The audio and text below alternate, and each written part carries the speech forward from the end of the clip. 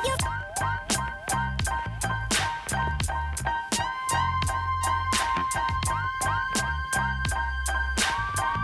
everyone, my name is Jabari K. Smith and you're watching The Professional Athlete. Today I'm here with my good friend, professional BMX rider, entrepreneur, and musician, Kenny Sanders. Kenny, how's it going, man? Good, man. How are you? Pretty good. Good to see you. Good. Well, Kenny, man, since you're here with me, why don't you share with everyone a little bit about who you are and what you do? Oh, man. My story's kind of long, but to put it short, I grew up in Utah, small little farm town.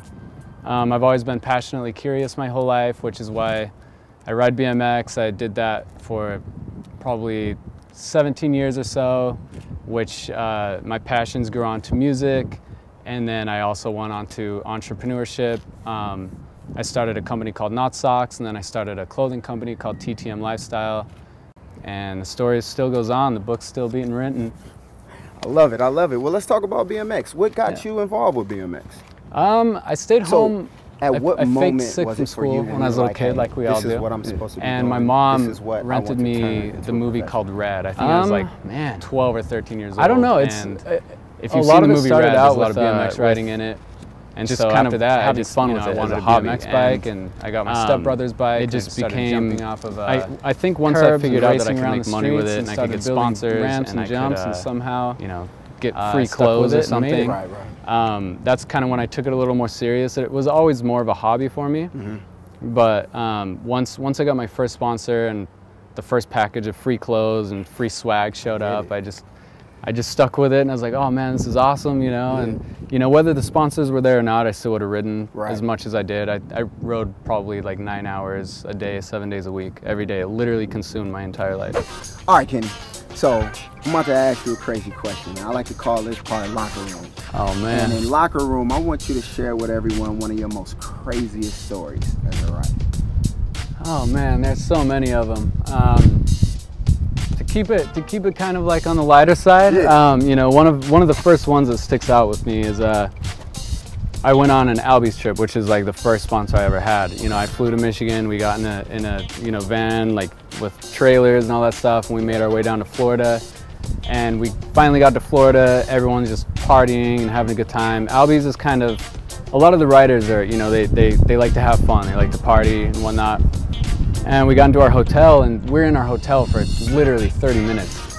And within 30 minutes, all the pool furniture is inside the pool. They literally took the mattress out of the room and like threw it off second story into the pool, and like diving into it, and like everyone's freaking out. And at this moment, I'm like, oh my God, like we're kind of like rock stars, like this is crazy, because when you pull up in like a nice van with trailers, like people know you're on tour, and they kind of let you live like that for a little bit.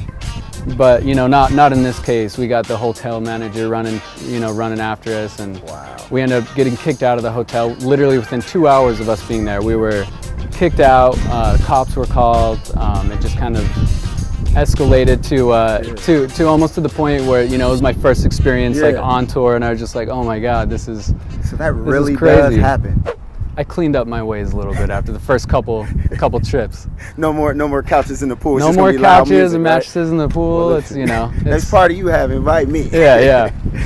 Well, look, how did you handle your stardom, as far as in like, I always call it those bright lights, and I know once you make it to a certain level, pressure sets in as far as in needing to perform consistently. How did you deal with that? Because now everybody that you're going against is good. Yeah. And how did you take that in? How did you mentally prepare? Oh man, it was tough. Like at first, some of my sponsors, like I started getting more and more serious sponsors, like Rockwell Watches. I was riding for Twigs Woodwear, which is sunglass company, and they wanted me to do so many competitions per month or per year. And I honestly, as a BMX rider, I was never really that competitive. I was more about getting photos in magazines and video shoots, and I wanted to keep it at a minimum of competing, because when I was competing, it made me feel like it was work, and then therefore it made me not want to do it as much, even though I still wanted to do it. And so I was fortunate enough to talk to my sponsors about, I want to stick with more doing photo shoots and like little things like that. I did competitions here and there, like I did like the Utah Truth Against Tobacco X Games. I took second in that one, which was really cool, very, you know, very proud experience that I had, you know, like, wow, I still kind of got it, you know, and whatnot. But as far as handling the stardom, I mean, there's not that crazy a stardom in BMX. If you're in the BMX world, like, you know, like who I was type thing, but outside of that, there's, you know, I can walk around and not really get bothered. Gotcha. My biggest stardom experience, honestly, was I got mixed up with rumors with Taylor Swift that we were dating, and it started in the UK, and it went worldwide. And that you know, that week when I left my house, I was living in LA at the time, and anywhere I went, people were coming up to me asking me if the story was true. Wow. There's paparazzi, you know, trying to get photos. It was a whole crazy experience, and it kind of overwhelmed me. So I have a cabin in Utah in the middle of nowhere. It's in Fish Lake. And I escaped there for about a week and a half after that rumor came out, because I couldn't go anywhere. You know, it was crazy. And that was more stardom than I've ever felt in my life. It was insane. Well, look, I also want to talk about, I mean, there's so much more to you. You're an entrepreneur. You're in the music. So let's talk about that. Before I get into that, at one point in time, I use the terminology, you have to put the cleats up. I mean, hey, I got to step away from the game. Right. You may do it just for joy and fun and leisure, but this is not something that's going to generate revenue or a living for you. At what point in time in your life where you realized you had to make that decision? So it was probably back in like 2012 or something. I broke my foot really, really bad in like 6 spots. I tore ligaments. I was out for probably a year. And so if I'm not out there getting photos or doing anything for my sponsors, you know, there's nothing coming in type thing. And so I was also talking with a couple older riders that when they're not professional anymore, when they get too old to ride, they have to find something else. You know, it's not like football or basketball or something that you can retire from and have money for the rest of your life. You need to like get it together quick. Right. And so I actually talked to Dave Mira about it a little bit, and he's an entrepreneur. He does a lot of amazing things, and that kind of got me into you know, maybe during this time that I'm injured, I should start a company or something to get some sort of money coming in. And I ended up starting Not Socks, which is that sockless solution company that I invented, and it's been amazing. And I actually took about 4 years off of BMX riding to get that going, because I then almost got burnt out on BMX and became obsessed with business, because it's something I've always wanted to get into. And during that time, while you know, Not Socks was starting up, I started a t-shirt brand, because if I sold a couple t-shirts a week, that's gas money, that's food on the table, you know, goes towards rent.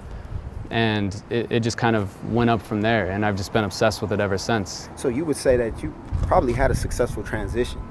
I mean, you already, once you got injured, you knew what to do. How did you take that emotionally, though, knowing that you had to step away from it? It was the toughest part for me, honestly, was BMX is therapeutic for me. You know, whenever I get stressed with life or I get angry with something, I get on my bike and I go crazy. When I crash, it actually, in a weird way, it feels good to crash when I'm like stressed out, you know, because it makes me feel like I'm alive again. It makes me feel real. It makes me more in the moment. And so when I was going into business and I wasn't riding, I would get so frustrated. I would get stressed out. I wouldn't have any money at like some points in my life. And it was just tough, because I couldn't really get back on the bike, because, you know, one, my foot was still pretty mangled. I was still going through physical therapy. But at the same time, I was burnt out on it. And so I was just trying to find something else that I could put my mindset on therapeutic-wise.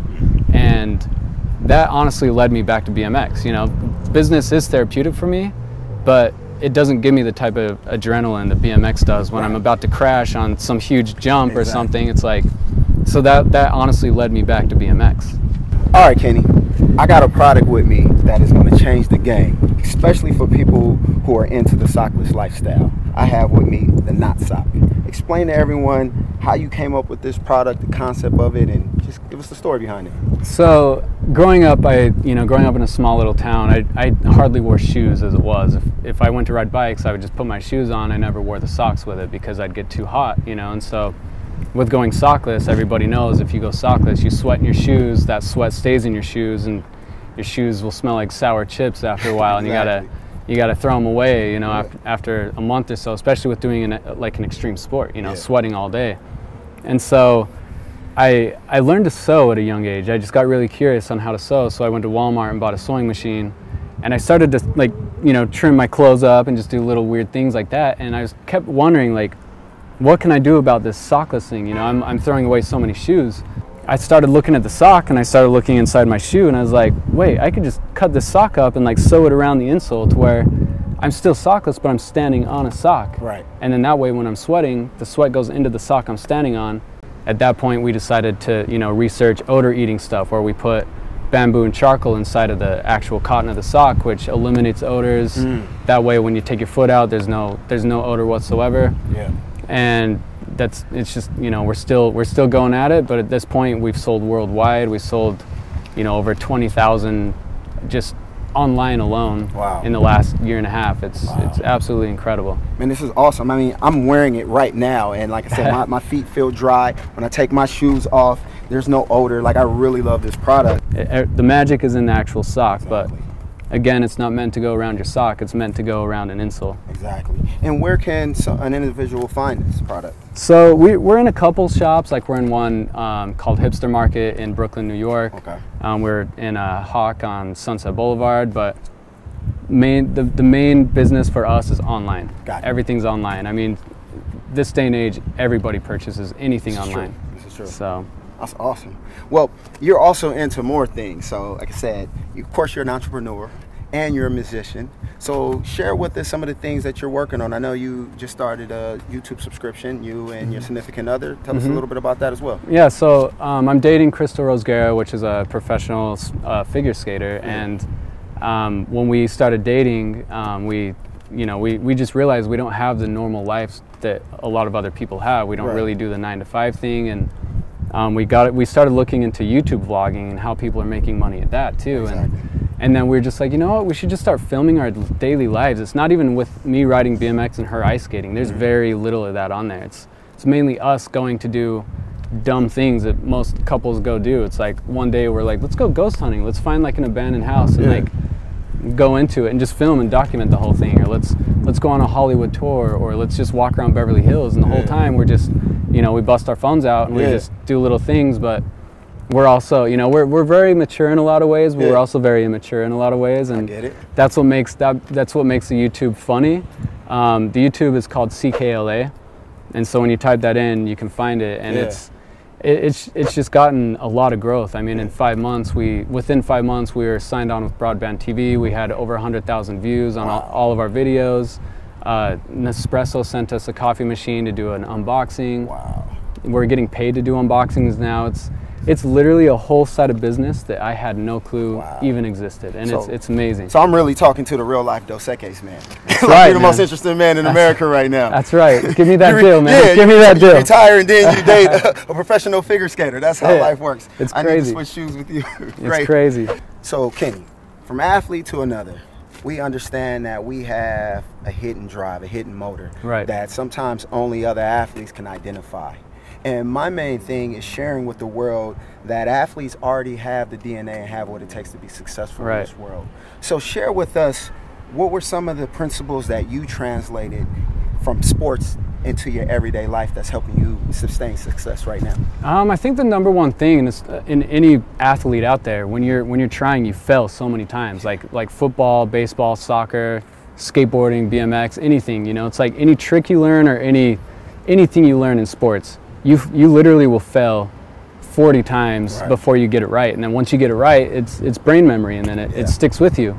And so, moving that onto entrepreneurship, you know, most people that aren't into sports, they're so afraid of failure, you know. But the truth is, like, it's just like a little kid when he's learning to walk. He falls so many times, and then finally he learns to walk, and he's walking for the rest of his life. And with business, I failed a couple times. I started some little things, and not even going like on the business itself. I failed on trying to trademark a business. I failed on trying to get a patent on something, you know. I mean, it takes money that you've got to get investors for. It also takes research. A lot of people don't research, and everything is on the internet that you want to learn. You just got to do the research. But you know, going from athlete to entrepreneurship, it just works because you're used to that failure and that discipline to get something going.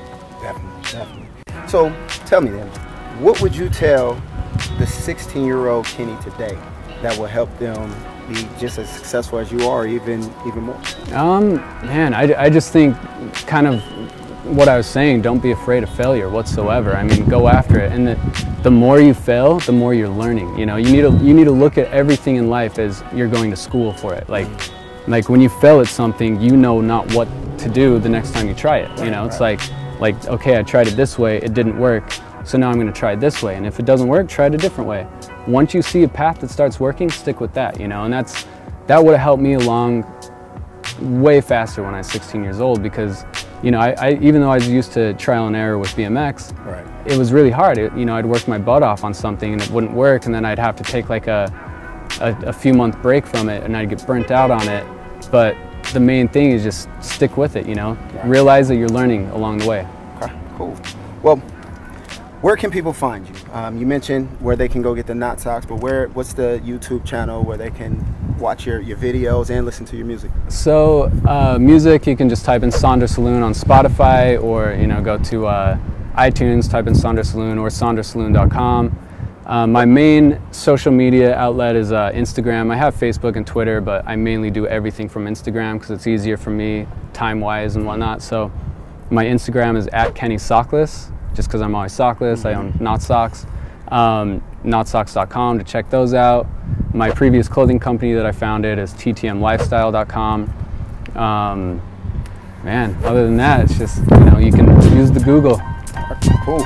Well, look, Kenny, thanks for sharing your time with us. You had some valuable information that the world will hopefully receive. Look forward to visiting with you more. Thank you very much. We got a backstory just to share with everyone. He's good friends with my other family, my brother Riley. So they go way back. They ride together. So it was a mutual connection. Small world. Small world. Exactly. Man. But everyone, this is Kenny Sanders, and I'm Jabari K. Smith, and you were watching The Professional Athlete. Peace out. Bye.